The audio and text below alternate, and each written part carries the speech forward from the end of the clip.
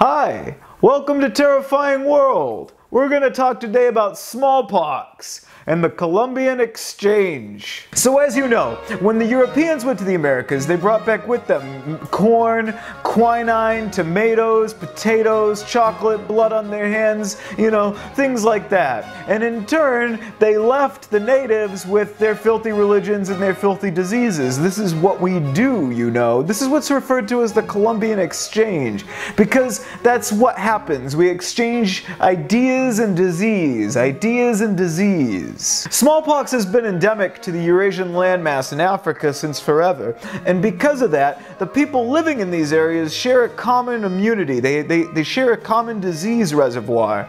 But the native people in the Americas and Australia and New Zealand did not share this reservoir, and this would get to be a problem later on. When Columbus and his crew get to the island of Hispaniola, Hispaniola of course being the island that houses the modern Dominican Republic and Haiti, when he gets to Hispaniola, there are already people living there, of course. It's a tribe called the Arawaks, and it's estimated that about 1 million Arawaks are living on Hispaniola in 1492. The island of Hispaniola is located in a great strategic location, and the Spanish love this because they're interested in power politics and profits. And the land there is great for cultivation, and they need people to work this land, and they need people to work in these mines.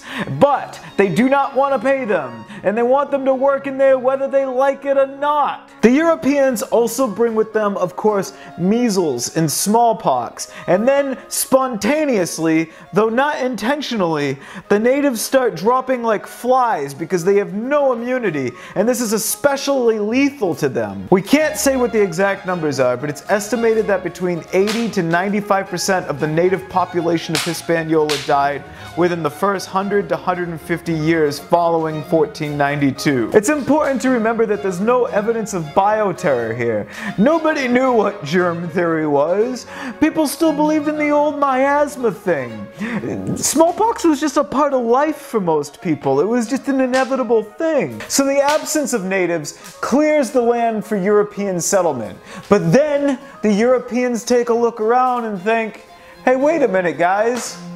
Who are we going to exploit now? Well, remember when I said that people on the African landmass share the same disease reservoirs as people on the Eurasian landmass?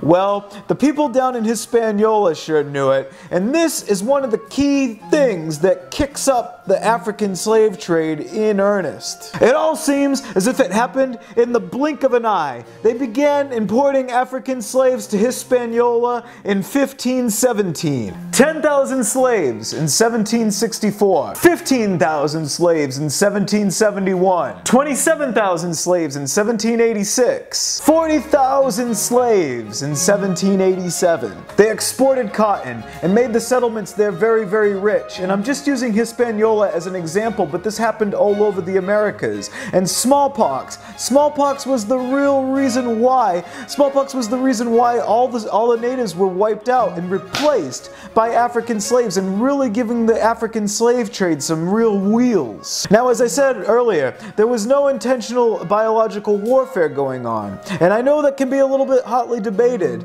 Most famously, the case of Lord Geoffrey Amherst. I am the Lord Geoffrey Amherst.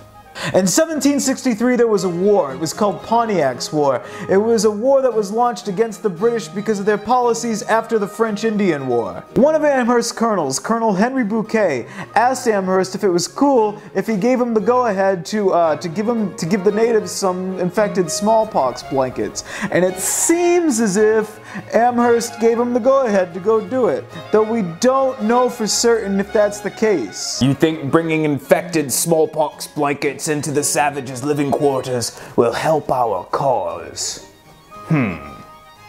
Well, I think it's worth a shot. You are evil, sir, and I like it. I like it a lot.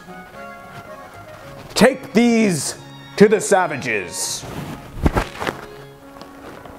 But what this does show is that people are used to smallpox by now, and now they're starting to toy with it. They're starting to use it and mess with it. That's what we do, because that's what humans do. We mess with things. And could it be true? Could it be true that we could use smallpox to fight smallpox? Can that happen? I don't know. We might just have to find out next time on Terrifying World.